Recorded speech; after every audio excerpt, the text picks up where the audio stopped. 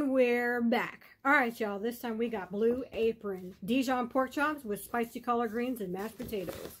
So it looks like so in the picture. I don't know if you can see that, but we made it in the kitchen, and ours looks like so, which is pretty close to the picture. I know you can't see the mashed potatoes that great, but they're there. They are there. So I have not tried this yet. This is the first time I am trying this along with you all. So let's find out. Blue Apron. Let's go.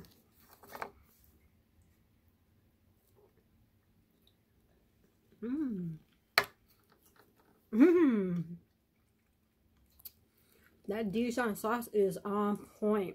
It's supposed to be like a gravy. It's got mustard seeds in it. Yum. Yum, yum, yum. That was so good I had to lick my finger. And now, mashed potatoes.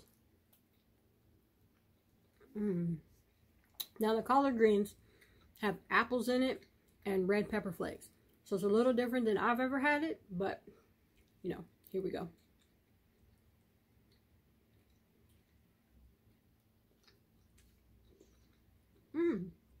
That's not bad. That is not bad. Like I said, I've never had collard greens in this manner, but hey, you know, you try something new. I had to do that again. It's not spicy enough. It's supposed to be a little spicier, but you know, you get red pepper flakes. They say put as much as you desire, so I didn't put enough. Alright, so my only complaint is look at these portion sizes. I am a growing woman, okay? I need more food to eat. More mashed potatoes, more collard greens, or whatever else the sides are, but just a little bit more. Or maybe I'm just American and we eat too much. I don't know. I don't know. Either way, I want more food. The other complaint is that when you're cooking it, you have to make everything one at a time. So first it said peel the potatoes, boil the potatoes, and then prep the potatoes. Then next we prep the collard greens from start to finish. Then last we prep the pork chop from start to finish. And that just leaves your side dishes cold. If you're not cooking everything at the same time, your food, half of your food is cold.